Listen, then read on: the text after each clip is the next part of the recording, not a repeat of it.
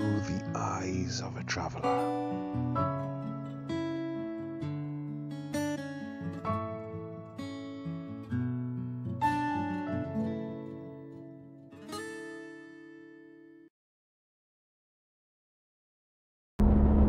Hello, hello, hello. Good morning, good afternoon, and good evening, world. So, what's the plan of action today? Well, I'm still on the Karakoram Highway. I've just visited Fairy Meadows, had a wonderful night there. The journey there and the journey back was quite extraordinary, for want of a better description. And now I'm heading to a town called Gilgit.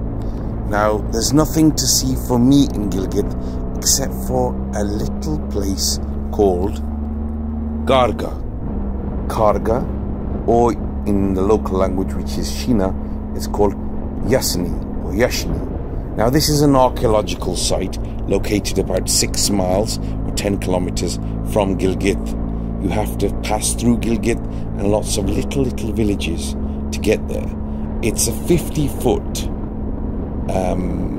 carving of Buddha on a rock face, and it dates back to the 7th century, so it's not anything new. It's actually been there probably longer than most of Pakistan and India.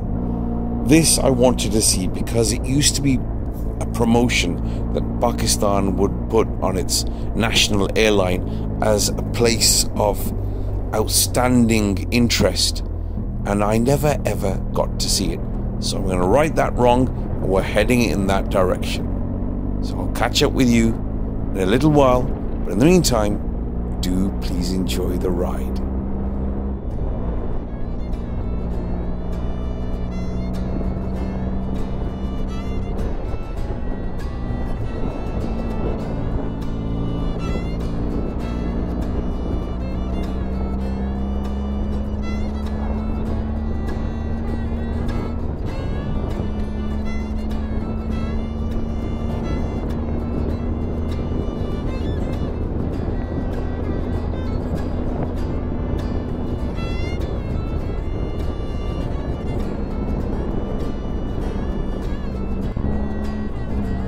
I have to confess that riding on the Karakoram Highway gives me great pleasure. One, you've got this vastness, this barren vastness all around you. Number two, you have this backdrop of the second highest mountain range in the world. Number three, the traffic. There is none, or very little, shall we say. Hello, bus. Goodbye, bus. And then you have an open road again. It's just absolutely fantastic. But the most important part of this journey, I must confess, is that solitude sometimes allows you to think clearly. When you're away from the crowd and it's just you and your thoughts, wow. At this point, at this juncture, those thoughts can take you places you can't even imagine.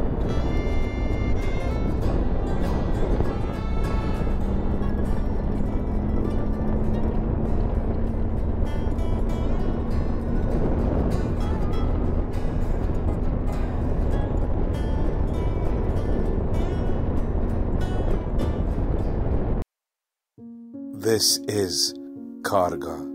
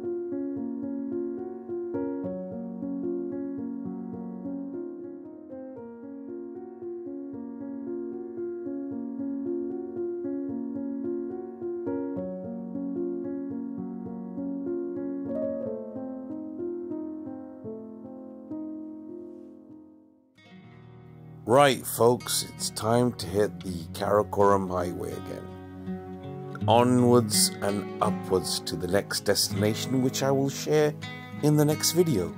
But for now, all I want to say is thank you for watching and offering me time, and thank you for your patience. I pray and hope that all are happy in this difficult time. And for those that are on two wheels, please ride safely. Take care, everyone. God bless you all.